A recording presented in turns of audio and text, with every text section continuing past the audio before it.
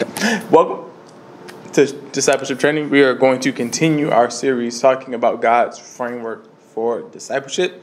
So where we left off last week, we started talking about talent identification, which is operating through the Holy Spirit to correctly discern the gifts and talents given by God to put disciples into positions of success within the body of Christ. So we started off with talking about how discipleship is a selective process. And the reason why it's a selective process is because we cannot waste our time in dealing with people who will not return on our investment. We have to maximize our yield, which means I have to focus on discipling the people who are going to give me the greatest impact, that are going to return some 20, 30, 40, 60. If I spend time discipling someone who is literally just going to take it and sit on it, that is a waste of an investment. And we can see that, and we'll see it as we continue to go on, how Christ chose the disciples and his expectations of the disciples and the commandment he gave to the disciples, which carries down to us as disciples. It was never for you to just tell someone and them to sit on it. If this is what you're going to do, if you have no passion, if you have no energy, if you have no desire to pursue discipleship by God's design, I'm not about to waste my time discipling you. Because that time could be invested into someone who is willing to carry on, who is willing to grow, who is willing to produce fruit. So, what we started talking about last week, was understanding that not everyone called by God will respond positively to him. So we're going through the selective process, right? We're starting to weed out the wheat from the chaff. We're separating. How do we begin to funnel and filter down, right? So the first thing is we have to understand that not everyone called by God will respond positively to him. That is for us. So we can stop being disappointed. We can stop taking it personal. We can stop investing time in the people that ain't never going to come around, ain't never going to listen to you. So in your mind, they're not rejecting you. They're rejecting God. That's why we spent as much time on that section. Then we looked in Scripture and saw how Christ, the example in which we are to follow as disciples, did not waste his time doing that either. He did not try to convince those with hard hearts and blind eyes. If they were stubborn and spiritually blinded, I got to move on. Okay. Any thoughts, questions there with that recap before we continue? All right. So now we're still talking about this selective process. And what we're going to start to see in Scripture, and when I'm talking about maximizing your yield, is because we do not have forever. And so what we're about to look at in Scripture is Christ often spoke in terms of urgency. So even 2,000 years ago, the way Christ spoke, the way Christ taught, the way Christ went about his business was with a sense of urgency. I do not have time to waste. That was 2,000 years ago. So Christ, 2,000 years ago, was like, I got to be about my Father's business. How much more so should we be like, hey, I ain't got time to waste for you. So let's go to John chapter 4, verse 31 through 35 in the New King James Version. So that is John chapter 4, verses 31 through 35 in the New King James Version. So what we have to take from this is Christ's messaging was we don't have time to waste. I do not have time to waste. Verse 31, reading through 35. In the meantime, his disciples urged him, saying, Rabbi, eat. But he said to them, I have food to eat of which you do not know. Therefore the disciples said to one another, has anyone brought him anything to eat? Pause right there. I just want to point out how time and time again the disciples refuse to think spiritually about these types of situations. Right? Completely confused. Like, oh, you brought him a plate? Did you agree? That's not what he's talking about. Verse 34, Jesus said to them, my food is to do the will of him who sent me and to finish his work. Do you not say there are still 4 months and then comes the harvest? Behold, I say to you, lift up your eyes and look at the fields, for they are already white for harvest. I don't have time. I got to be about this work. I can't waste my time. So he's using the analogy of planting in spring, watering in summer, 4 months to get to fall, the harvest is there. What he's saying is, using that analogy, the fields, they already ready to be plucked. The harvest is already here. That's the mindset we have to have when it comes to discipleship. The harvest is already here. The harvest is many, but the laborers are few. So if I'm focusing and discipling saints, right, building saints into disciples, my mindset is that the harvest is here. Right, Deja, if you're not engaged, you're not interested, you're not ready, you still debating whether you have to be called to discipleship, hit me up when you figure it out. I'm moving on. Because I don't have time. The harvest is here. I do not have time to wait. So it is with that sense of urgency that we have to have in discipleship. That we have to have the mind of Christ. And the mind of Christ is, I don't have time to play games. There are so many people, if you let them, they will waste your time. Even when it comes to discipleship. Because let's be honest, as we're going to see with this framework, discipleship is really about caring about a person. Most people don't have a lot of folks that they can say about in their life that someone actually cares about my well-being, right? Not in the sense they care to the extent in which they can use me, but no. They intrinsically care about my well-being. They have empathy towards me. They actually want to know how my day is going. They actually listen to me when I tell them about my problems, and they want to pray for me. That is very powerful. So even a person that I ain't got no intentions of ever following this disciple thing, but Tramiko calls me every single day, and it makes me feel special. So I'm going to keep dragging her along, pulling her along, because I don't want to lose that. I don't care about what she's talking about in the sense of changing my lifestyle and becoming a disciple. But she cares about me. She check up on me more than my mama check up on me. Right? And it's not malicious in some senses. Because like I said, a lot of people don't have that. Most people go throughout the entire day without one person asking, are you okay? You feeling well? Everything good at your house? How's your mental stability going on? Like I know last week was like most people go the entire day with not one person asking, are you okay? So to offer that to someone is intoxicating. But that's why we have to be the filters of our own time. I can't get wrapped up into that. When I start to see those signs, like, oh, they actually not trying to be about this lifestyle, I got to go. Doesn't mean I stop loving them. Doesn't mean I stop caring. But I cannot dedicate this level of time, this level of investment for something that will never return.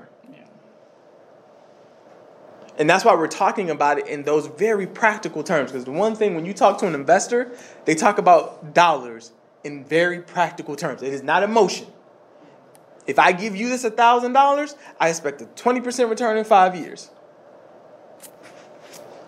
I don't care that you're a nice person. I don't care if you have the best intentions. I don't care if you really, really wanted it, but you just couldn't do it. No. I need a return. What happened with the olive tree that did not produce fruit? Christ cursed it. He ain't waste time. You are designed for this function and you are not producing. That's the mindset we have to have when it comes to discipleship. It is an urgent matter. Let's go to Matthew chapter 9, and we're going to read verses 37 through 38 in the New King James Version. Just want to say something. Yep. Because I think I did this before. When it comes to preaching the gospel, we ask. I know we usually ask. And people say, no, just keep on moving. So don't try to say, are you sure? Or, just to make sure you haven't really thought about this. Like, no matter what they're saying, just respect what they're saying. Just keep on pushing. Out of the heart, the mouth speaks. Okay. Like I said, Christ didn't waste time with people who were hard hearts, blinded eyes. I would even go for, if someone tells you, I don't know, here's my card, contact me when you figure it out. Okay. One more thing, because I was live and somebody thought they can mess with me by joining my live and just play games. I was like, okay, now that you're done playing, are you ready to hear the gospel? So I did take the time out to do that. But at the same time, it was like, I don't believe in it. I was like, all right, bye. Yeah. So I'm just... Your job as a disciple, what was it? It's to make the offer. Okay. So I'm not saying like you make the offer. You make the approach. But it's just like with any wise stewardship. Once I invest $1 and I see it got flushed down the toilet, I'm not giving you another $1. I'm moving on. I mean, that's how we have to look at it. Like people, it's really when we think about it, most people look at money like that. They do not look at time like that. I gave you 15 minutes. I don't know. Here's my card. I'm putting the onus on you. When you do know, I will be here. But I can't give you more than I've already given you. That's 15 minutes I can never get back. Exactly. But now let's be honest, right? Let's be real. And talk about what most people do. That's 2 years I can never get back. I spent 5 years discipling this person. That's 5 years you can never get back. That's 5 years other people didn't get your attention. That's 5 years other saints didn't get discipled. That's why we have to have this filtering mindset. That's why it has to be selective and it has to be with a sense of urgency. I do not have time to waste. And I am very protective of my time. Because especially all of us, we started discipling young. So this not in the sense you in your 60s, you retired, you ain't got nothing but time. No, we got to go to work. We getting married. We're having families. Tick, tick, tick, tick, tick, tick, tick, tick, tick. Nah. Hey, Donovan, I just need to talk to somebody. Are you ready to live holy? I'm not quite there yet. Talk to your mama. I got to go. Exactly. I got to go. Because what are we about to do? What is the conversation about then? What do you need to talk to me about? Exactly. I already told you. Your life is the way it is because you refuse to live for Christ. Are you ready to change that? No. We have nothing to talk about. Exactly. It's cold. It's calculated. But this is the example Christ set. Let's read the scripture right here. So Matthew chapter 9, verse 37 through 38. Okay. Then he said to his disciples, the harvest truly is plentiful, but the laborers are few. Therefore, pray the Lord of the harvest to send out laborers into his harvest. So if the harvest is plentiful, it's bountiful, it's many, and the laborers are few, what does that mean for the laborers? Right? The burden increases. If me and Tramiko are working together and we got 1,000 pounds to move, that's 500 each. And if the foreman said ain't nobody else coming,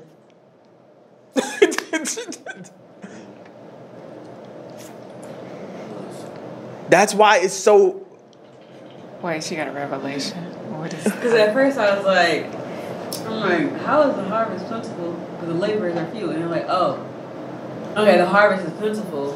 And the laborers are few because not that many people want to harvest the goods of God. And then you explain it, I'm like, I guess I could go for that, but I was not thinking that like what you just explained. Because it's that the harvest is plentiful, but then we also have extra work to do because it's so few laborers. Yeah. That makes so much sense. Yeah. There's not enough workers to tend to the harvest. That is a lot. So I said there's not a lot of laborers to tend to the harvest, which is a lot. So if there's a lot of harvest but few laborers, this is about to be very daunting, time consuming. If we can get more laborers to come to this field, then we can pluck all this harvest really quickly. And that's the situation you typically have. Few people out here trying to gather all these souls.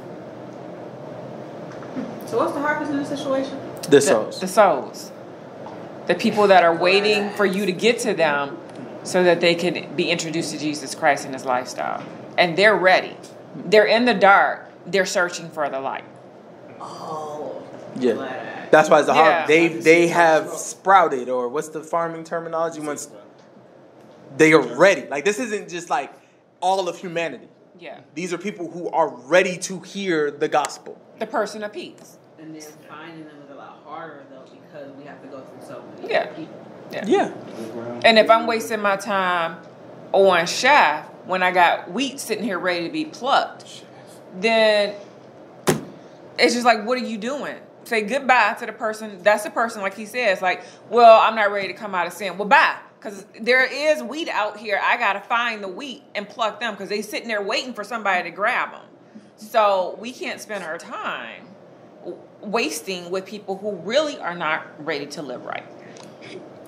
Or to believe the gospel. Or to whatever. I don't have time for you. Yeah. Robert, go ahead. I see your hand. I don't know if y'all aware, but it's actually some Christians who believe that we are not supposed to preach the gospel. Like, I've listened to this argument where they say we're not supposed to because God doesn't need us, and it will be arrogant of us to believe that God needs us to win souls. That we're just called to worry about our own salvation and leave the rest to God. That we're actually not supposed to preach the gospel, and you're arrogant if you think that you are supposed to. And those are the people you get away from. Who do you be talking to? No, these are internet people. Like, I go in these, I just join these Christian groups, and you hear and you just like if you go and you say something, and you're thinking this person is cuckoo, you know, and so you go to correct them, but then all these folk flock on there to defend what they're saying, and you're just like, oh, it's a lot of you. It's a lot of you. It's like, this is crazy. You know, it's like, but I don't meet them in real, but it's like on the internet, you meet all kinds of just like, where y'all going to 4chan for Christians? Like, where's this? No, I mean, but that's the same thing Andrew's doing. They're just out there, and like him and Andrew seem to be doing the same thing. And gosh. like he said, there's just some cuckoos out there. It's a new religion every day. Like, I don't know how often you scroll on social media, but I can guarantee you that at least 50% of who you be seeing on social media is the people that be in his lives.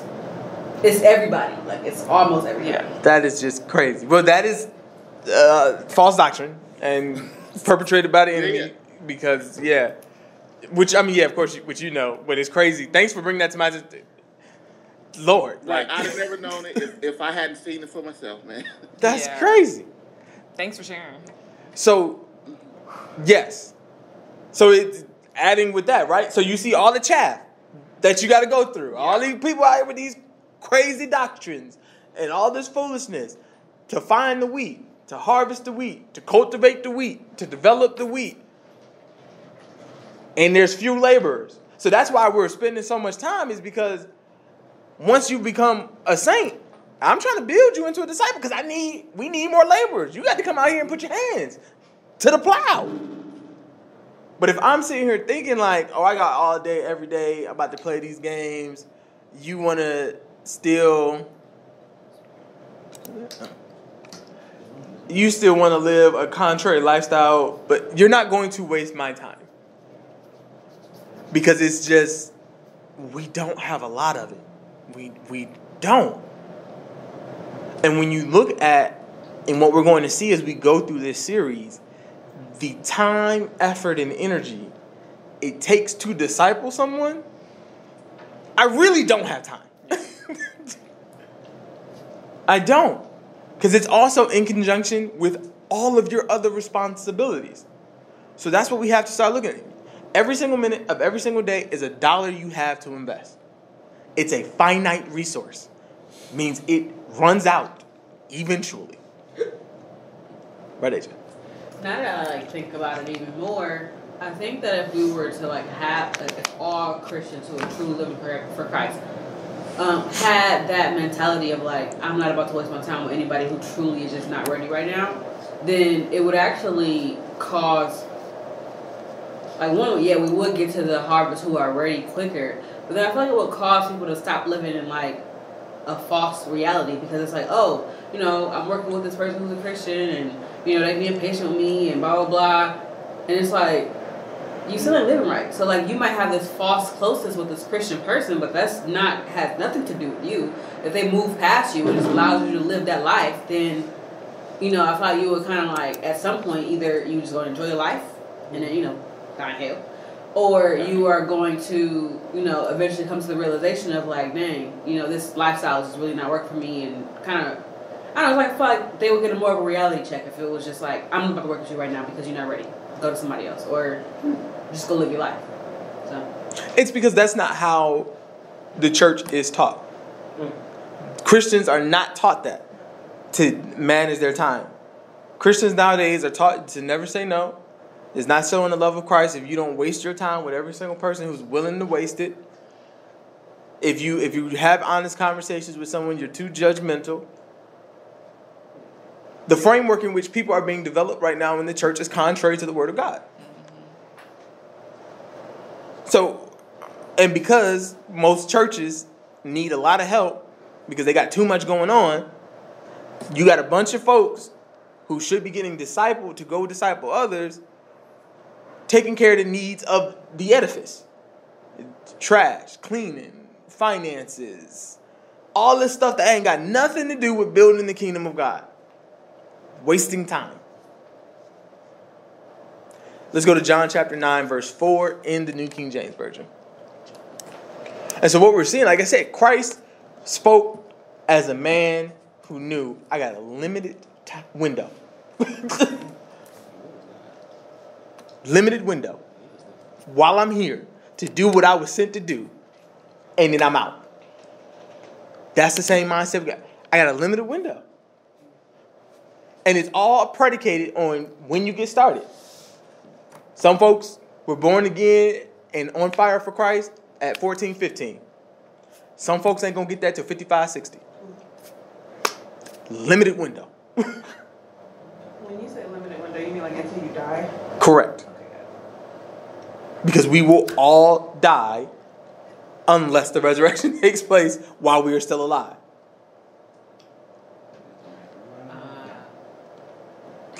Yeah. There's only 3 guarantees in this world: birth, death, and taxes. My brain forgot what I was going to say. So, like when you really like say it like that and put it in perspective of, it was really like one man got 12 disciples in 3.5 years and touched thousands and thousands of people. Like that is actually hundreds of thousands. Hundreds of thousands. Because you got to remember, they were literally going from town to town to traveling, countries, cities, kingdoms, in 3.5 years.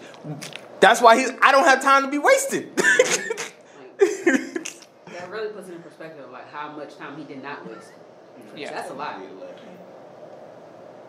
And that's why, like you said, it seems like it's cruel when he like, let the dead bury the dead. Oh, you got to go this. Well, then let this person do this. Because I'm moving. Yep. So as my feet move, if you're not walking with me, you're not with me. And that's the reality of the matter. So, yeah, it behooves all of us to really understand this so we don't get caught up in wasting time. And here's the other thing. Satan knows if I can convince you to waste time, then that's less souls that you can actually reap. That's more souls that I can keep in my kingdom. Yep.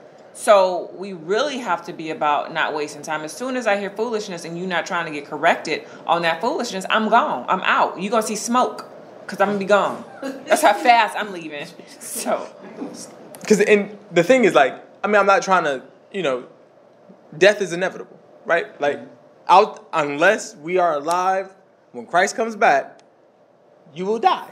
Now, my prayer is everyone will live very long, healthy, fulfilling lives and die in peace on the bed and give up the ghost. That is my prayer for every single one of us.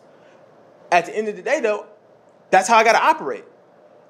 I will not live in this body forever as it's currently constructed and designed. So, the fact is, I have a wife. I have 2 children. I probably will have more children because that is also my responsibility as a disciple to have godly children. So I got that responsibility. I have responsibilities as a spiritual leader, right? I have responsibilities as a disciple. I got a full-time job. So when you start adding on stuff, you really don't have a lot of time. You still got to try your best to get 6 to 8 hours of sleep. So a third of the day is gone. A third of the day, every single day, is gone because you have to sleep. So so when people try to say, I got a 24-hour mindset. No, you don't, because you sleep. You got 16 to 18 hours to accomplish every single day what God has called you to do in conjunction with everything he's made you a steward of. He's not saying disregard your wife. That's contrary to the word. He says that once a woman gets married, once a man gets married, they must be focused on the things of the world and how to please their spouse. But that don't mean you get off the hook as a disciple. Figure it out. No, I want you. If man don't work, he don't eat. You need a job. You absolutely need a job. Doesn't mean you off the hook for your discipleship. Figure it out. So when you start putting that stuff in the proper context and start realizing you're going to get to this mindset. Because you're going to be like, dang, yeah, I was discipling so-and-so for 6 months. How many people did I miss that the Lord was like, why do you cry for Saul? I have rejected him. How many people that you missed? How many people that you could have invested in still waiting for somebody to come pick them? All right, so John chapter 9, verse 4 in the New King James Version. I must work the works of him who sent me. This is Christ speaking. While it is day, the night is coming when no one can work. He's talking about judgment. He's talking about the end. He's talking about that day. This is 2,000 years ago. People probably like, Christ, you just got here. You trying to tell me it's happening tomorrow? That's how he operated. No man knows the day or hour. I got to be about this work. Now, because he's God the Father manifest in flesh, he knew the day for himself, crucifixion. 3.5 years is what I got for ministry. 3.5 years is what I got. I'm not wasting time. I got to go to all Judea. I got to talk. I still got to train up these 12 disciples for when I go. Well, 11, because one of them going to kill himself. I got to go. But this is what he cultivated. And then you see it in Acts. Paul, Peter, who else was there? Philip, all of them just Stephen. Going about their business. Boom, boom. Stephen. They got murdered. Yeah. Lamar got stolen. John. Writing the gospel. I'm not writing First John, the Revelation. Like, I don't have time. Like, we got to get this word out. We got to get these churches established. We got to get this foundational principles of what Christ has taught us. He didn't say just go to your neighbor next door and proclaim the gospel. He said to proclaim the gospel to the entirety of creation. Well, how are we going to do that in the laborer's review? Folks got to stop wasting time. So we have to have this sense of urgency that adds to the selective process, right? When I got to make a decision and I got to make it now, that I become way more calculated. All right, thoughts before we move on? Thoughts, questions? All right. So, continuing talking about this selective process. In the process of discipling a saint, you must first find in them faithfulness. Faithfulness is a character trait. It can be developed, but it is a character trait. I got to be working with something. Because if you aren't faithful to your job that is paying you tangible income that you see every 2 weeks, you will not be faithful to an intangible God when it comes to these responsibilities of discipleship. If you can't show up on time for the things you want to do, there is no way you will show up on time for the things you don't want to do.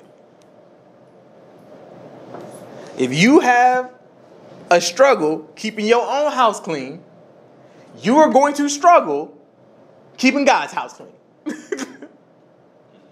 If you struggle with follow-up in your personal relationships, you're going to struggle with follow-up in discipleship. So, part of this selective process, if I see that you are unfaithful now, I'm not wasting my time. It is a character trait. It can be developed, but it's going to be developed on your own time, not on mine. Let's go to 1 Corinthians chapter 4, verse 2.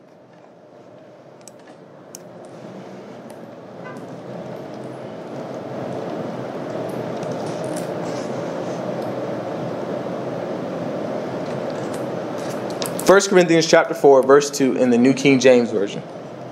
Moreover, it is required in stewards. That is what a disciple is. We are a steward of the word of God. We are a steward of the gospel. It is required in stewards that one be found faithful. If I find it in you, that means you had it before I met you. You have to be found faithful. There has to be something to work with. If you are a faithless person, there is nothing I can work with. There's nothing I can hook to. There's no base or foundation. That's why I say it's a character trait. This is about being selective. This is about maximizing your yield. Is it harsh? Absolutely. But this is the mindset we have to have. Just because it is harsh doesn't mean you have to be harsh with it. But in the back of your mind, that's what you should be thinking. You know, like, man, Johnny come here every day and talk about he always late for work. You can't be discipling him. Why? Because when y'all supposed to be having Bible studies, he going to be late or he may not even show up. And I don't think people realize that. A job is paying you to be on time and you still late. There is no way you will be on time for the things of God. Because if a dollar can't get you here on time, the love of God ain't gonna do it either. That character trait has to be found in that individual because you need something to work with. You need an anchor point to hook into. Because discipleship takes faithfulness. It is a long, arduous journey of development, of correction, of humility, of embarrassment. If you are not faithful, you ain't built for it. Because there's nobody going to be patting you on the back for correcting your perverse habits. Yeah. You got to deal with those withdrawals from that sin. You got to deal with Satan telling you, you ain't no good. You ain't never going to change. This is the only thing you're going to ever be able to do. You got to deal with that. If you don't have faithfulness as a character trait, sorry for you. As for Donovan, I'm not wasting my time. I'm only speaking for me and what Scripture has shown. I got to move on. Let's go to 2 Timothy chapter 2, verse 2. And we're staying in the New King James Version.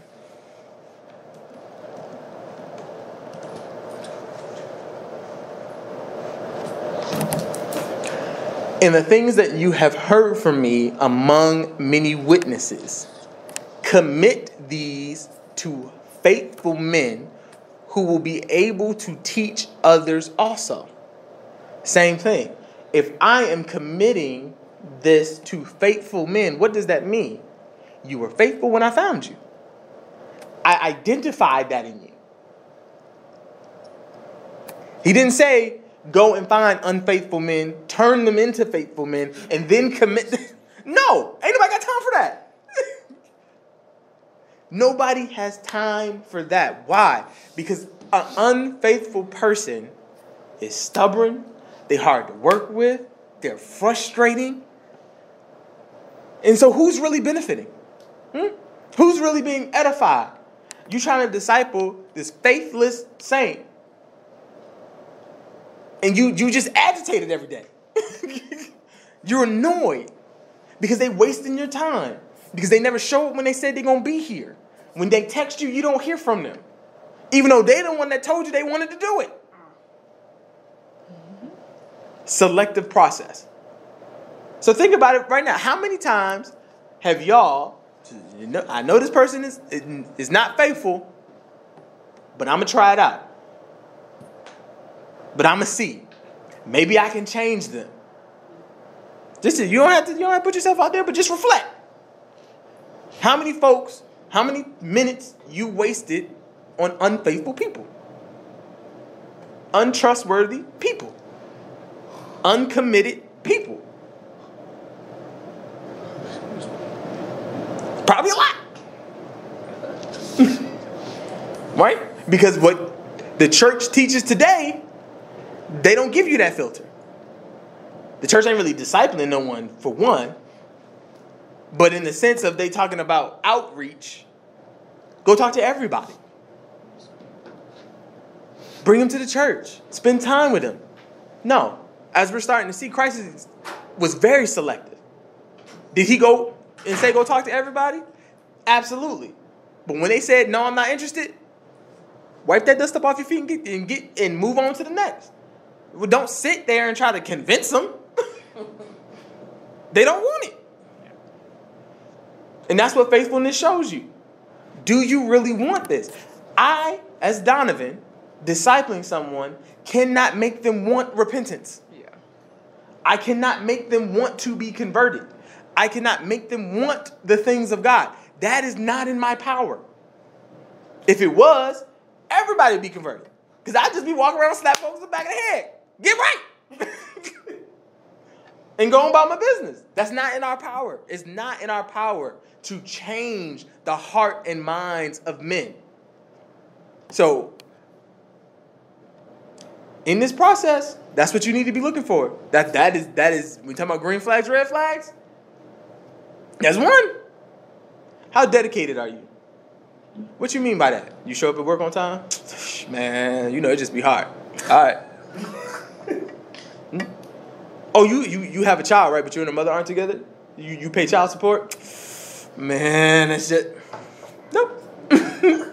You're not faithful. I'm not saying you never will be. What I'm saying, there has to be something there for me to link up with. Right? Because we're talking about a connection. If I stick my hand out, another hand got to grasp it. And we got to hold on together. The world is too hard for me to be dragging you through the storm. No, we walking together. All right? Shoot, I'm 30 now. I ain't got that type of lift weight powers to be carrying people through storms. No, you got to carry your own load. I'm here. I'm going to mentor you. I'm going to give you godly instruction. I'm going to develop you. I'm going to disciple you. But if you do not want it, I have to move on. Let's go to Luke chapter 16, verse 10 in the New King James Version. It's like when I was studying this, like I had something I wanted to say. Go ahead, Rob. About what you were just saying. The other side to it, I mean, I wish somebody had told. I'm glad some of them getting it early on. I wish somebody had told me that sooner, because it will burn you out. Yep. Trying to drag people along that's playing around, And it was like me not wanting to give up on the soul.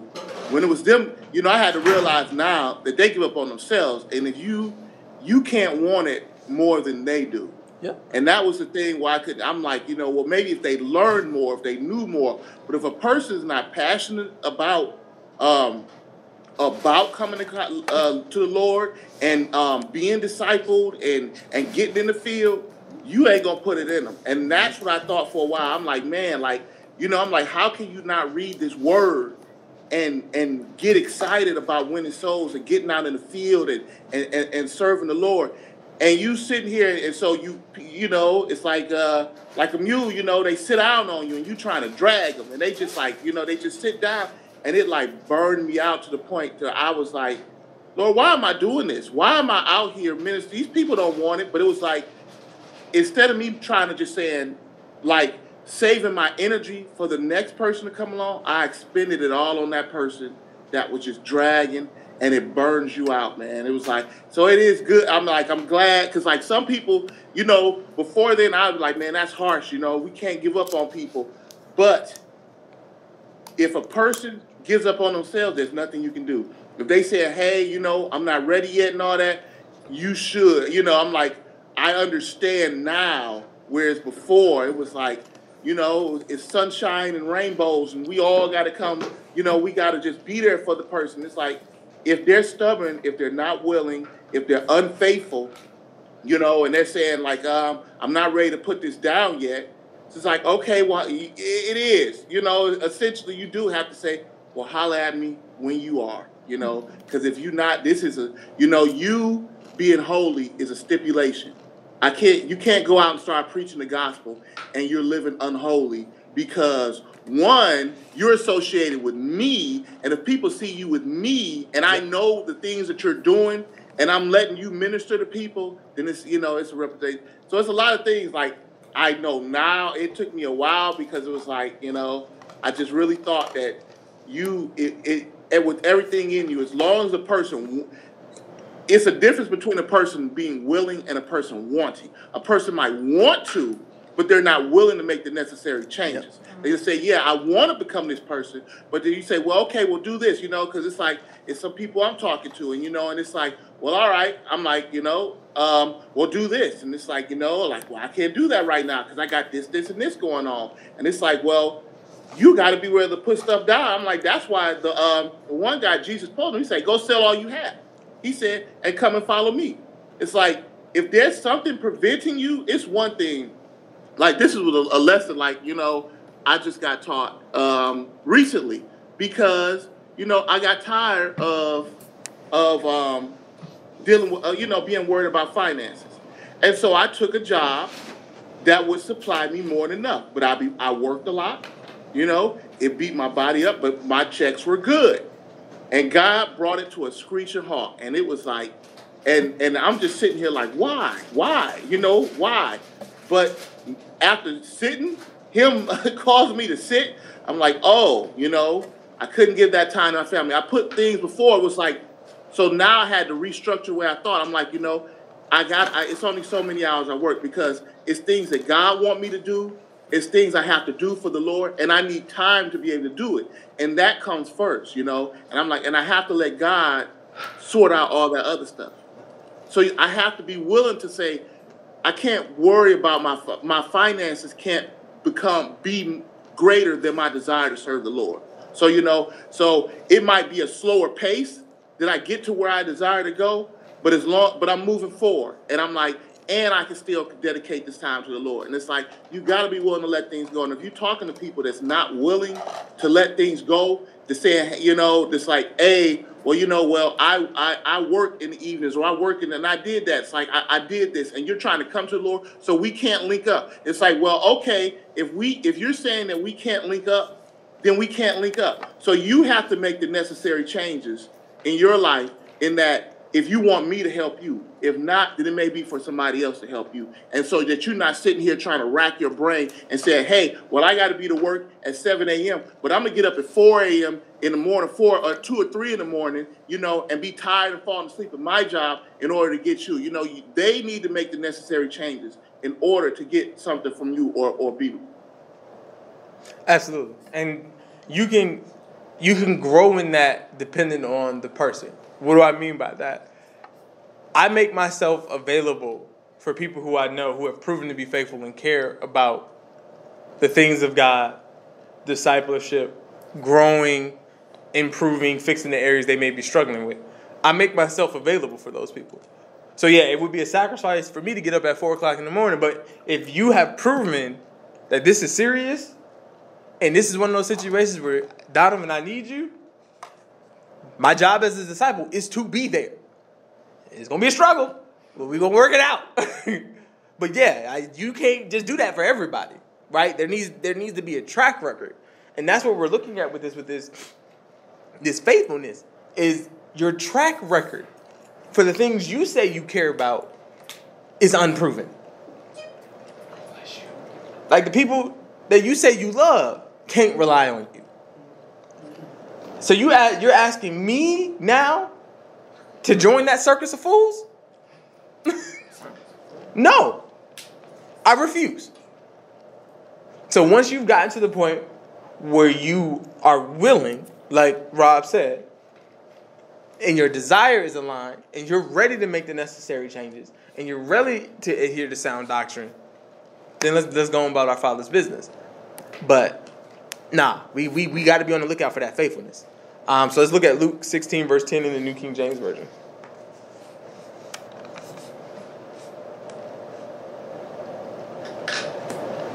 He who is faithful in what is least is faithful also in much.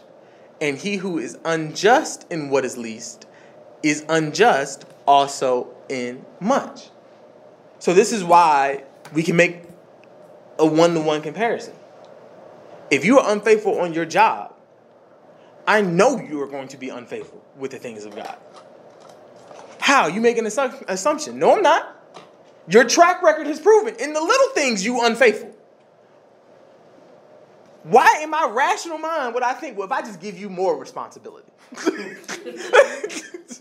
if I just give you more time, effort, and energy, that is going to change. But that is the way the world operates. That is the way the church teaches sometimes. Is, oh, you just got to throw more time, throw more resources.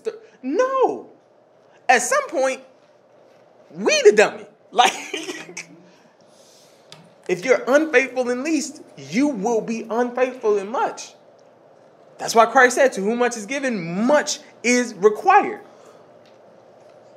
And if you ain't got it, it's because you have not proven faithful with the least that you do. And that is the mindset we have to have with discipleship. I'm looking at your lifestyle. You don't pay your bills on time. How are we going to have a conversation about tithing? When the ramifications and the consequences are much bigger. You don't even care they come to evict you. you just don't care. Like, no. These are the things we have to look at. And then it becomes to act as a filter to prevent us from wasting time. Go ahead, babe.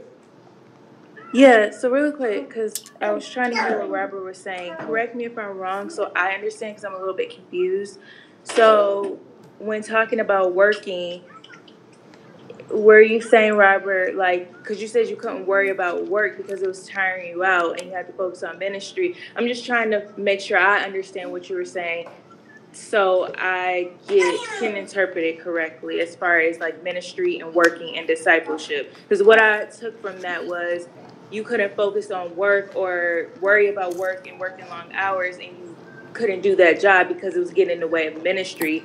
So is that what you were trying to say? No, it was getting in the way of everything. It was like, I'm working 17, 18 hours a day. And it's like, where's my, it was like, I put everything on hold. It was like my family, it's like, God, like, you need to be on here doing these videos. It's things that God had been telling me to do. And it was like, because of this, I couldn't do it. And it was because it was like, I put my mind on a certain amount of money I wanted to make. And that's what became my concern, because it was like, all right, this keep happening, money will solve it. Let me put stuff on hold. And God is like, you can't do that. It's like, if it's causing you not to be able to take it, like you married and you're just like, I can't spend time with my husband. I can't spend time with my kids. It's people who work. They'll work 7 days a week, and they're just like, and that's good. It's not balanced. The thing is I knew this, but frustration led me to make bad decisions. If you can't balance it out and there's an imbalance, you have to fix it. Life has to balance between your husband, between God, between your job. It all has to balance out.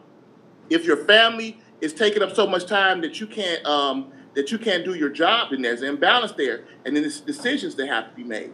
But it's like, if I can't go and say I'm gonna work 18 hours, and then it's gonna show up somewhere, and find out my kid is ditching school because I'm not there. It's gonna show up somewhere. So it's not that I was saying like you can't work. It has to be balanced. You can't not say, well, God, I can't spend any time with you. God, I can't study because I have to work. Work is so overwhelming that I just have to work. It's like, you need to have a conversation with God about what you're doing, what your job is doing to you. Is this the right place for you? Because if it's imbalanced, problems are going to spring up in another area. They may be satisfied with you at work, but God may be dissatisfied. Your husband may be dissatisfied. Your children may be dissatisfied. Not to say that there won't be seasons where compromises won't have to be made, but if it's just your way of life, that this is just the way it is, which I've met people who've done that, business people, and they end up divorced and things like that, then that's not God. Got it. Okay. I understand now. Because I had interpreted that totally different. That's why I wanted to ask the question. Because how I interpreted that was, if you got to work 17 hours, I know people that, they have to work 6 days out the week because it's a hard labor job to provide for their family. But in that, you still need to make time and not compromise and be able to have that flexibility to say, okay, I need to do X, Y, and Z, but I still need to work. So I'm glad you explained that. Okay. Any other questions? All right, so now let's look at this in action. So let's go to Ephesians chapter 5, verse 15 through 16, and we're going to read that in the Amplified Classic. So we're still talking about this selective process, right? This weaning out, this filtering. So we're going to start looking at some examples and some wisdom that is given in Scripture about how this happens in application and why we should be doing it. So Ephesians chapter 5, verse 15 through 16 in the Amplified Classic Edition. Look carefully then how you walk.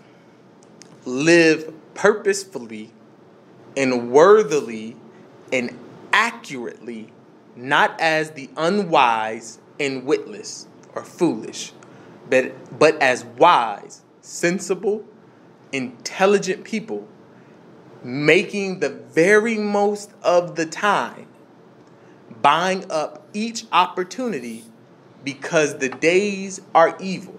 So what we see here, the teaching is when you're using this filter, when you're being selective, when you're walking with purpose, you're walking in wisdom. You're doing what you're supposed to be, and you're positioning yourself to make the most of every single opportunity. When you don't do that, you're unwise and witless. So that's why I said when we're teaching, when today's society is teaching Christians to waste their time, to pursue relationships that will never yield anything, to never say no, to make themselves available for every single thing, is contrary to doctrine. Because if I'm saying yes to everything, I am not being purposeful. Those two things do not go together. Right? When I am being purposeful, it means every single step, every single word, every single action has intention. It's calculated. It's measured. Like with my job and all the other responsibilities that I have a to-do list that I write every single Monday. I have a calendar that I keep as accurate as possible, almost to the minute. Because if I don't act with that purpose, something's going to slip. Something's going to fall through the gaps. Something's going to get backed up. Now, does that happen now and again? Absolutely, because I'm human, things happen. But my intention is for that not to take place. That's how I have to be with discipleship. The moment I start seeing somebody wasting time, don't wait for them to leave. You leave. Well, I'm gonna just wait until they tell me they don't want to do this no more. Why? Yeah. The last 6 months ain't told you that? Yeah. The 5 missed Bible studies ain't told you that? Come on now. Let's not be foolish. You listen? Oh. Let's go to Psalms 90, verse 12 in the easy to read version. So that is Psalms 90, verse 12 in the easy to read version. I just want to say too, in that, like, because you were saying the last, Bible says didn't show you that, or you try to give people chances after chances. I'm starting to slowly learn that I can't be dumb, essentially, just being realistic. Like, people show you who they really are, and you have to take it for what it is. Like, if they're showing you the signs with the red flag, green flag, if they're showing you the signs, take it for what it is. And too many oftentimes, I think, as Christians, it's like we get dumb in a sense. It's just like, no, they don't mean that. They gonna come back, or they really trying, but really they not trying. They showing you all the red flags are there. And it's like, just take it for what it is. And I'm just being transparent. Like, I was like that dumb person. Like, I just was like, no, they'll keep trying. They'll come back. They'll come. Let's keep holding on. Let's keep reaching out. Let's keep doing this. Let's keep doing. And it's like, no, like, they're showing you. So this is really good and a reality check. Like, just stop being dumb and just take it for what it is. Hi, buddy. It was folk. It was folk who I just knew. I was like, they gonna be back. it's been years. It was like, dang, they really didn't come back. It's like, and they don't talk to me on Facebook anymore. Nope. It's like, they be, I be seeing them on other people commenting, they be active, and they just act like I'm invisible. And it was like, all I did was show them love and pour into them. But because they know my stance, it's just like, man, like, a lot of folk don't. And you just be like, that really was wasted time. I put you on mute, Nefertiri. Sorry, Rob. Oh, okay. I was done talking. Yeah, we just kept hearing Easy say dada. Oh. I'm like, wait, I didn't say anything. It's easy talking. So here's the thing, and this is why people do it. And I'm explaining to you. There's this term in business that we call sunk cost.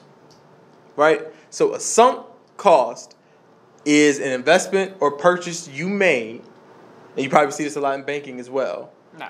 Oh, yeah? Okay. A sunk cost is an investment or purchase you made that no matter what, you cannot redeem that money. So, for example, you got a Netflix subscription, and you paid it for the month to see, do I really want Netflix? And you was watching, you're like, you know what, Netflix really ain't got a lot of options. That $10, that $15 you spent to subscribe is a sunk cost. It's gone. It's spent. It ain't coming back. Now, what's built off of that is what we call the sunk cost fallacy, which then becomes, well, maybe if I just subscribe next month, Netflix gonna get better. Nah, still not enjoying it. Well, I'm gonna subscribe another month. Instead of realizing that first month is gone, I'm not wasting no more money, I'm canceling my subscription. The sunk cost fallacy. And that's how people are with their time. Well, I done gave this person 6 months. Instead of attributing, it's a sunk cost. You're not getting them 6 months back. Yeah. Don't waste no more time. We get into this fallacy, this wrong mode of thinking. Well, if I give them another 6 months, it's going to work out. You're going to be out a year. Yep. Just like Rob said. You out a year. Well, you know what? They did tell me they was dealing with stuff this year. We're going to try it again next year. You out 2 years. At some point, you got to realize it's a sunk cost. And this is what, to Andrew's question earlier, it is our job to make the pitch. It is our job to make the offer. But I have to be operating like a financial banker, like an investor. I gave you 30 minutes. Them 30 minutes, you told me no. I'm not sinking any more time into this. It's a sunk cost. I can't get them 30 minutes back, but I can make sure I don't waste another hour. Yep. That's the mindset you have to have.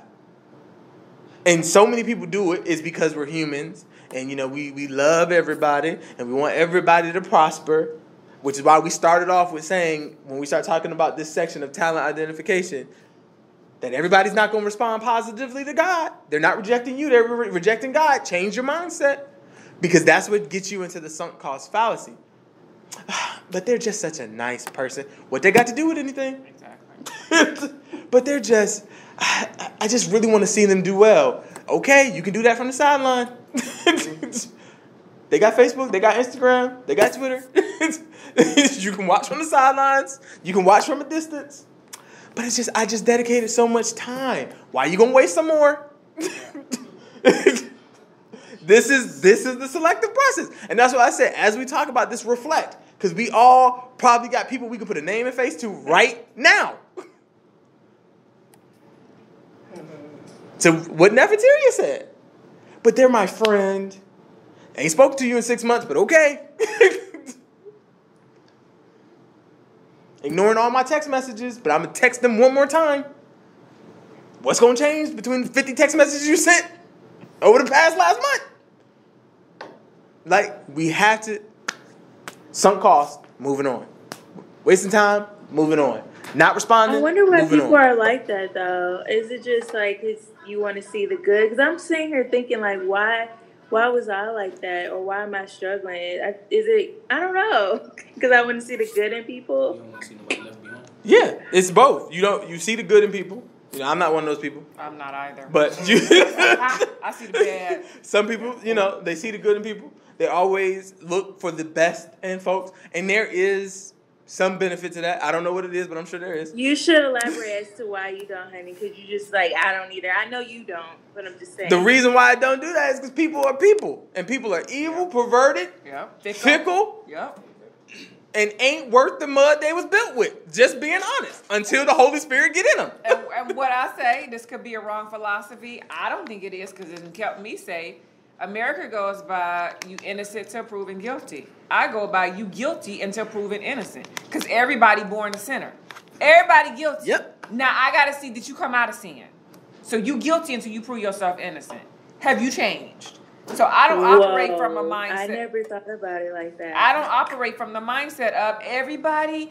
I just see the good in everybody. No, I see all the evil. Show me some good, and then you give me something to work with. That's just me.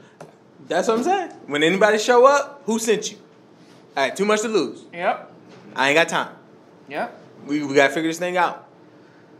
And I got to see patterns. Yep. And patterns means consistency. Patterns mean faithfulness. So if I'm not constantly seeing you produce good fruit, you're on time, you really want to do what God said, again, you are guilty until proven innocent. Let me see through your conduct, through your speech, every time I'm around you, what are you putting out? And that's letting me know who you are and if I'm going to spend my time. And I'll back that up too, just to say that I know you and Donovan both go by this philosophy. Donovan goes by it behind closed doors in our home. And there's been plethora of times. You guys aren't being rude. I just want to say that. Y'all not being rude or anything like that. It's just the realness, and you got too much to lose. And I can honestly say, and Donovan will tell y'all, about 99.9% of the time, he has been right about every person that has come in my life and no longer in my life right now. And he was like, you know what? I just let it pan out, just so you can see for yourself that this is what it was going to be. But you need to start realizing the signs. And that's why I'm glad we're doing green flags, red flags, green flags again. Because I'm just like, I'm too easily accessible, essentially. Yeah. And like I said, it's human nature. Human nature is built to connect. Human nature is built to aspire. You got to use the Holy Spirit to quell that down. Because that's going to get you. That's going to get you in got trouble. Because that's why in Jeremiah, God says, "Put no trust in no man." Like, do you put no trust in no man? That's the mindset you got to have. Can we go to that scripture? Yes. Just as he's doing that, the example I'm thinking of, this isn't about discipleship. This is just trying to see the good in people. I know someone who their predominant characteristic is compassion. So they're always trying to see the good in people. And they started dating someone who had a past of drug use and abuse. And they were like, no, this person has changed, X, Y, Z. So my question is, okay, what pattern did this person show you that they changed? Of course, there was none. So this person starts dating this person, moved them in their house because they was from a different state. Things did not go well. The mother had to come up from a different state, and the friend in state had to come to try to get this person out of my friend's house because this person wasn't leaving. All kind of weird characters were walking past the house and seeing figures at night walking past the house. Well, guess what? Cops had to show up to try to get the person out. When this person did leave, guess what they found in their house? A burnt spoon, because this person was in there doing drugs, and the shadows and figures they saw walking past the house was the drug dealers and people coming by to get this person drug. You the fool. You knew this person had a history. They didn't show you no patterns of any change, but you just gonna say, I see the good, it's possible. Here's the thing, God can save and deliver. The question is, has he done it in your life? And I'm not the type of person, well, they haven't been delivered, they haven't been saved, but they can because God can do it. No, did this person receive what God has already made available, the deliverance? And that's the fault that I see in too many church people, is what I'm going to call them, is that they go by this, what God can do. Well, if they haven't repented, they're not receiving none of that effect in their life. So we're going to go to two verses. So let's go to Jeremiah chapter 9, verse 4. Did we read this one? No, we'll come back to it. Jeremiah 9:4. Yep, in New King James Version. Because I'm telling you, when you start looking at Scripture and what Scripture says about men and women and flesh, you're going to realize God won't play in them games. All right, so Jeremiah chapter 9, verse 4. Listen to this now. Everyone take heed to his neighbor, and do not trust any brother, for every brother will utterly supplant, and every neighbor will walk with slanderers. Well, dang.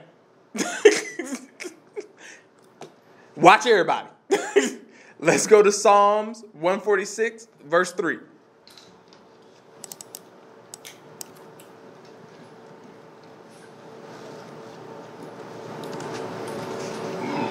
Psalms 146, verse 3. Do not put your trust in princes, nor in a son of man, in whom there is no help. Hey, what does supplant mean? Because I looked it up and it says displace, replace, but I didn't get the context as to how that would make sense for the last one. Yeah. Unless I missed it.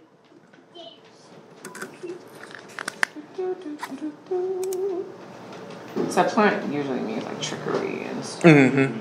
You said extra ingredients? What you said? Trickery. I don't know what I heard. So it says, Jacob, yeah. Watch your neighbors. Don't trust your own brothers, because every brother is a cheat, and every neighbor talks behind your back. So supplanter is someone who does trickery, they're deceiving, all that different things, and that's why they use that word cheat. And the Amplified Classic Version actually says Jacob. Just kind of messed up. Oh, okay, because when I looked it up on Google, it does not say that, so that's why I was confused. Yep. Let me see.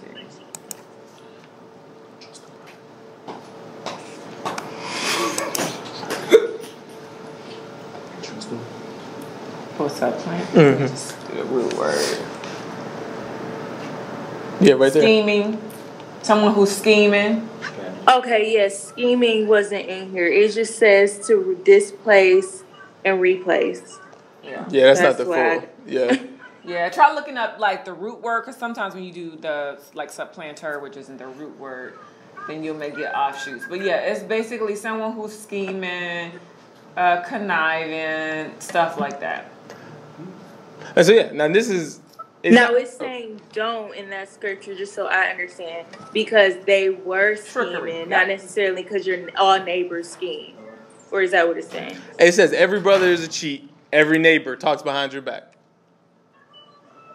Everybody don't do that though. It's talking about everyone is capable of doing it because okay. They are carnal. Now, when we put it into the context of Jeremiah, they were doing it. That was the problem. Yeah, all weren't right. They weren't right.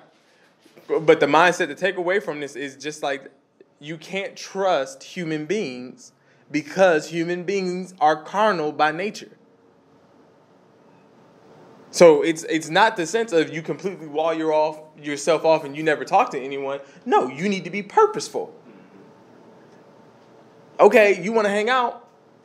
Well, before I start spending some time with you, I need to, like Tramiko said, I need to see some patterns. I need to see some hobbies, some habits. What's going on? How do you talk? Right? What is your verbiage? Are you a liar? Or are you a slanderer? Or are you a gossiper? Right? Are you depressed? It's all you talk about is drama. Right, like these are like before I let you into my circle. And it's the same thing with discipleship, right? I gotta start filtering through because everybody will waste your time. People will use you, especially because what you just said, Nefertari. Most people, rightfully so, think Christians are naive and gullible. So when people hear Christian, they think sucker is printed on your forehead. Yep, mark. So no, you know how many Christians I know from other churches who spent thousands of dollars to try to help somebody get delivered? You a fool. You a fool. Why I need to give you money for salvation. Salvation was made free by the sacrifice of Jesus Christ. Silver and gold have I none. Obedience I got. But this is the mindset that you have to have, and it's because, like I said, it's human beings want to believe the best in everyone. The Holy Spirit is going to tell you that's stupid.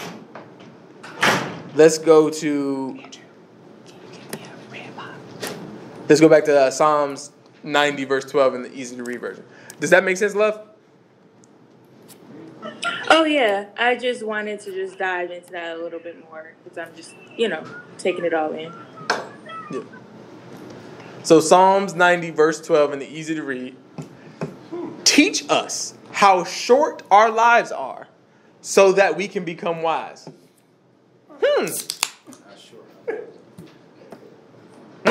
Right? Yeah. Lord, teach me how inconsequential and finite my years on this planet are. So I can become wise. Right? So I can be skillful in my application. Because that's what's going to make up the gap is wisdom. Right? That's why we have technology. When there's a gap in something I don't understand, there's an app for that. I need something that's going to speed this thing up, that's going to make this more efficient. That is what the wisdom of God does. Makes you skillful. So now, what used to take me 2 months to explain takes me 2 weeks. Because my life is short. All right, let's go to Colossians chapter 4, verse 5 and 6 in, what did I put here? What is this? The Living Bible? TLB? Is that the Living Bible? Yes. So Colossians. That's correct. Oh, dang it. Okay. Wait, we want Colossians. Colossians 4, 5 through 6. I like this seem wrong, but I'm just going to go with it. yeah, somebody tell me different. Red flag. No. So as you'll start to see, and we're going to keep diving into scripture, you'll start to see, like, when you apply this filter, it's going to save you so much time when it comes to discipleship. Now you won't be as frustrated. You won't be as distraught. You won't be as stressed. Because you're going to be discipling people who want to be there. You're going to be discipling people who want it. Instead of wasting your time on people who have shown you that they do not want it. And they are not willing to do it. So Colossians chapter 4, verse 5 and 6 in the Living Bible, make the most of your chances to tell others the good news. Be wise in all your contacts with them. Let your conversation be gracious as well as sensible, for then you will have the right answer for everyone. So as we saw in Ephesians 15:16 in the Amplified Classic, talking about walking with purpose, we see here in Colossians that it kind of joins together, right? I got to take advantage of these opportunities to tell others the gospel. But if I'm wasting time, I'm limiting, to what Tramiko said earlier, I'm limiting these chances. I'm limiting these opportunities. Logically, that has to work. If I'm giving Tramiko Monday of that week is gone. No one else can get Monday. So if I know Tramiko is about to waste this Monday, why would I give it to her? Make sense? All right, let's go to 1 Peter chapter 4, verse 1 through 3 in the New King James Version. That is 1 Peter chapter 4, verse 1 through 3 in the New King James Version.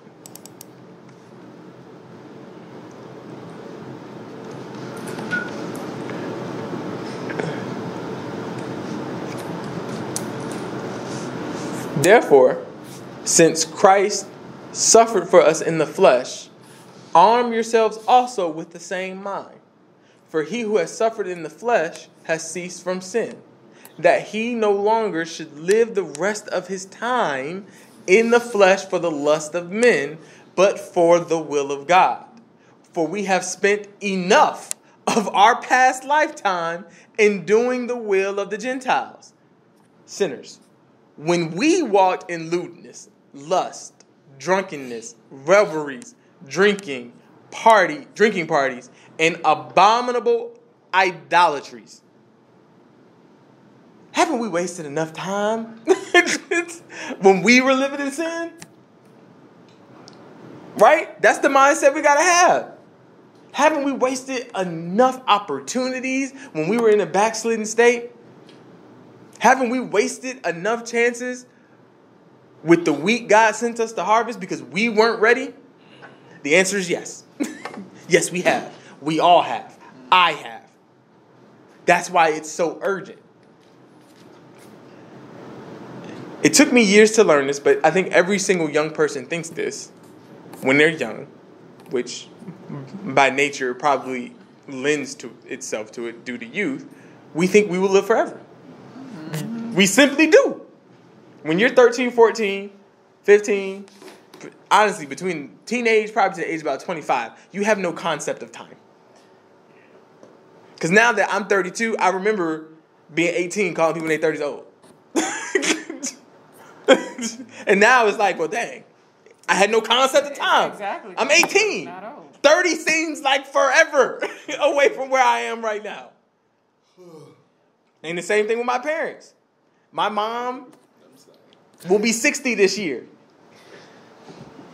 And that's not old. That's not. When I was 12, that's old as dirt. Yeah, exactly. But that's 30 years from where I'll be. Yeah. Exactly. But when you're young, you don't have that concept of time, and quite frankly, you don't respect time. Yeah. Because you're young. That's why they have the saying, youth is wasted on the young. Because you're still trying to figure things out. But we have to adjust that. Lord, teach us how short our lives are so that I can be wise.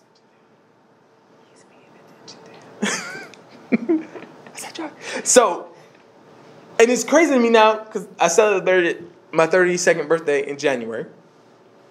And just the things I thought as a young man. Now, I know Scripture says, when I was a child, I thought I was a child. But it still is like, bro, you were an idiot. Yeah. Like 14, 15, literally thought like, yeah, you know what I'm saying? I'll be a millionaire by 22. Because I thought, I had no concept. I don't know how hard it is to do something like that. All these rappers and athletes do it. It can't be that hard. Right? Like, no concept of time. And this is where God is like, for discipleship, I got to get you to structure your mind differently. Because most people don't realize time is short until it's too late. Until they are older. Until they can start to number their days. Right? But when you're young, I don't know. I would have at 15, thinking about my mom at 60, she probably ain't gonna be here. Because I had no concept. And especially because my parents don't age. Like Jamaica's parents don't age. But growing up, when I saw other people who were 60, they look 60. Yeah. So it's like, well, if that's what that looked like, she definitely ain't gonna be here. Yeah. That's how I thought. 15, 16. What do I know? I don't know nothing. Have no clue. My time rises and sets with the sun and what my parents tell me to do. That's it. That's all I got. I ain't got no job. I ain't got no responsibilities. I ain't got nobody waiting on me. Time seems infinite. But as we've started to see, like Christ was very adamant with discipleship to show, like, that is not the case. All right. Got 5 minutes. No, I'm not going to shit. All right. Any last minute thoughts, questions, comments? Because I don't want to rush through the next section. So we'll pause there. This was really good. Yeah. Thank you. Appreciate that. Clearly. What did you say right there, Drew? I said Joey said this was good. He was staring at Donovan. Yeah, he was intently watching Donovan as he was teaching. At 27, I definitely am more like stingy with my time. Like, so, yeah, there's definitely like, all those people you wasted time with that you could have been doing anything else. Like, now it's like, all right, I'm a bit more conscientious.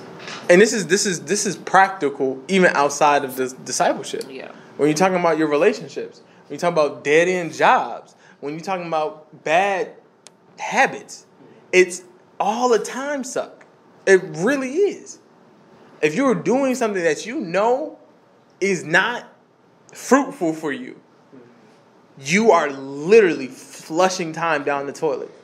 And I'm here to tell you, God is going to be disappointed. Because he's going to be like, I gave you X amount of years. Well, show me what you did with them. Oh, you wasted 30? Is that right? You wasted 30 living the way you wanted to live? Yeah. Then you spent another 10 being lukewarm? Yeah. Like, that's why I said, like, we will give an account of every idle word, of every action, both good and evil. This is why. Because God, I purchased you, right? I invested in you. What did I get with my investment? And that's why it's so important for discipleship, for us to approach it the same way. This is not harsh. This is not cold. This is not unfair. This is how God is going to look at every single one of us. And I don't know about you, but when I get up there, I want to be like, Lord, look at the fruit. Yep. Because he's looking for us not to produce fruit, but much fruit. You can't produce much fruit if you're wasting much time. So. And the time just goes by like quick. Because like all of us, I'm like, dang. I mean, having a kid at 25 or 26 is not like that big of a deal. But in my head, I'm like, I'm a kid.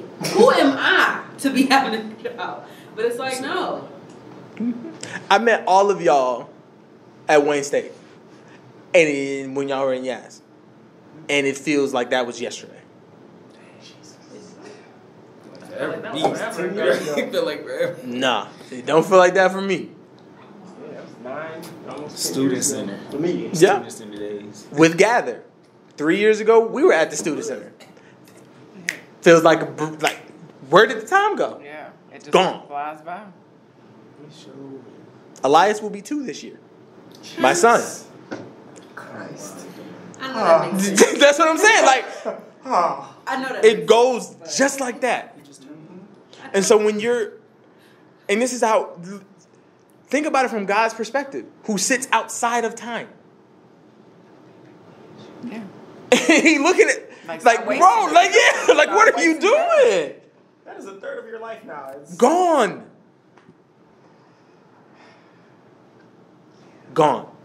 So if God guaranteed every single person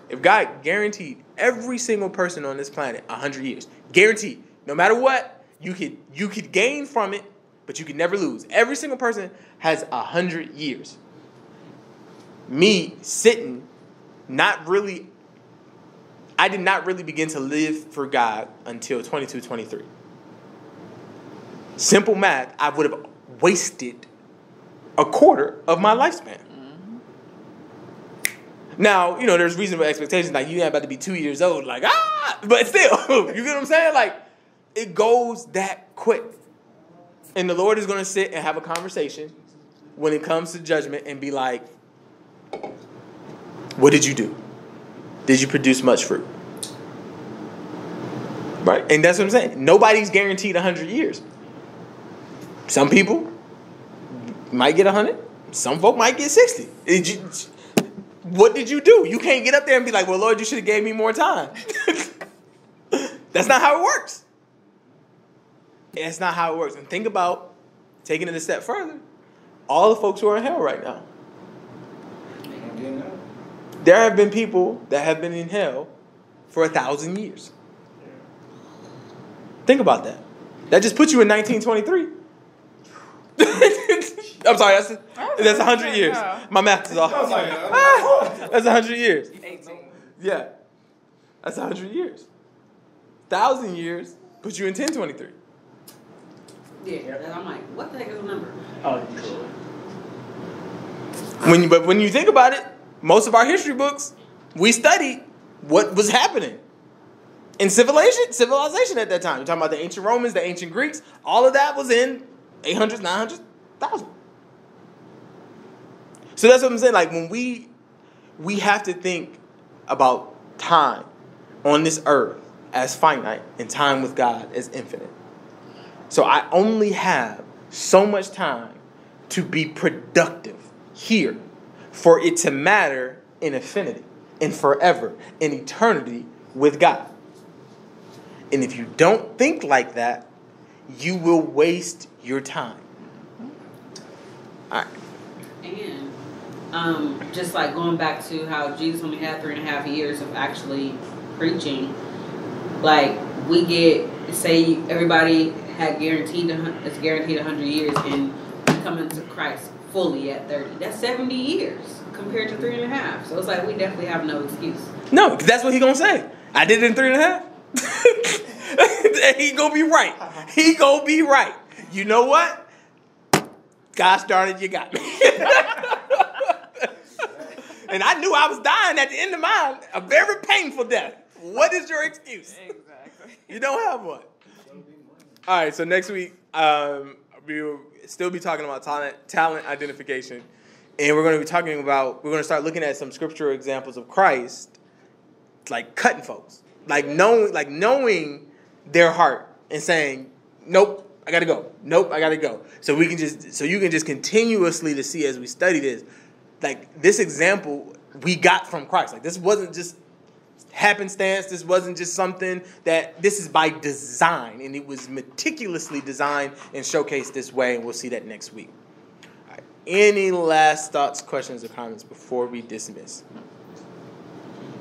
All right. Lord, we just thank you for another great discipleship training. Lord, we just thank you for the honest conversation, the dialogue, and the questions, Lord, that we all grow in knowledge, understanding, and wisdom in you, Lord, that we would continue to be fruitful disciples, Lord, that we are operating in your framework, in your design, and pleasing to your sight, that we would produce not just fruit, Lord, but much fruit. I pray right now that everyone under the sound of my voice, whether they're traveling or at home, oh Lord, that they will find peace, joy, and whatever they go to, oh Lord, and Lord, those who are traveling, Lord, that they would travel in safety and get to their destinations in one piece without any harm or delay. And Lord, we give you all the glory and honor in Jesus' name. Amen.